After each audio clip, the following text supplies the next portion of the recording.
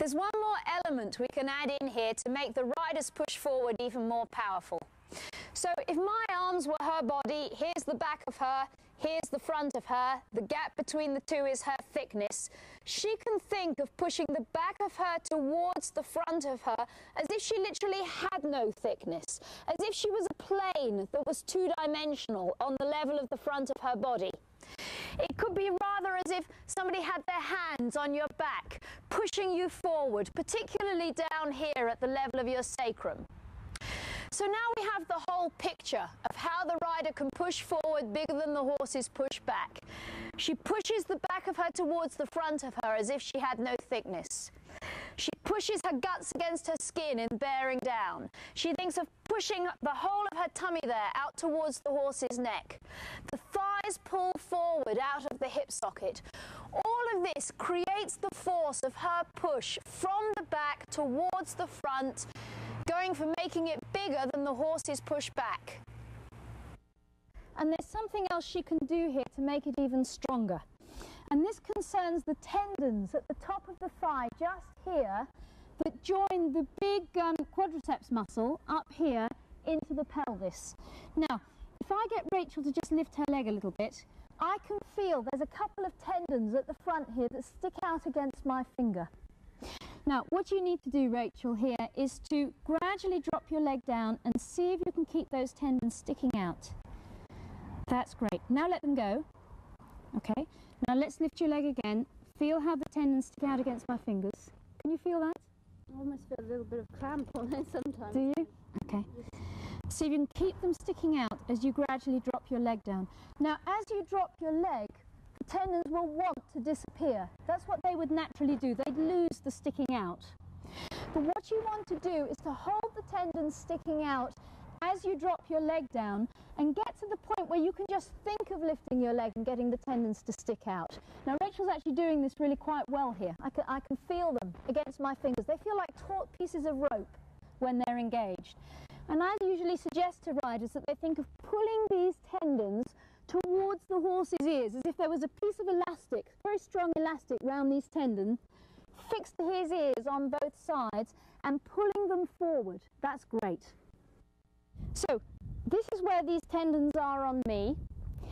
When I stick them out, you can maybe see a little difference as my fingers move. What also happens as I stick them out is the thigh becomes more triangular in shape. When I let it go here, it becomes flatter. It widens out here. More triangular as I stick out the tendon, wider as I let it go. More triangular as I stick it out, wider as I let it go. Let me show you from the side. That's me sticking it out. That's where I let it go. There I stick it out. There I let it go.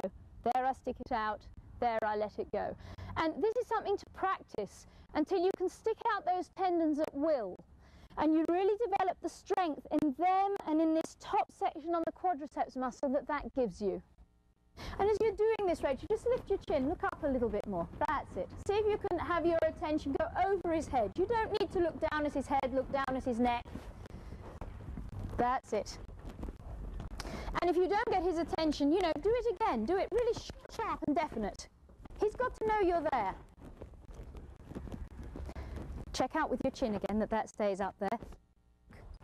That round there is really good. Feel the shape of his back, Rachel. Keep feeling for it. Keep fitting around that shape. Keep having his ears. Keep fitting around that shape. So even if he changes, you're doing your damnedest not to. Sorry? Even if he changes his shape, Rachel, you're doing your damnedest not to. This is good. What's the shape of the back there now? Now it's falling a bit. Okay. Have you got his attention? It's coming back. Okay. Oh, well ridden. Very well ridden. Very well ridden. Yes, well done. Yes, well done. Very good. That was brilliant, Rachel. Your thighs there worked perfectly. That was really well done. Yes. Yes. Now cash in on that. Come on, keep doing it. And there he caught her out by backing off into the corner, losing impulsion, and just loosening her framework that way. Rachel, you be ready for him round this corner. See if you can really have your kneecap pointing down. Really have your thigh snug. That's excellent. Keep having his ears. Keep having that thigh. Keep having the ears. Keep doing that thigh. And having his ears. and having that thigh. And be ready to keep him going forward round here with the ears and with the thigh.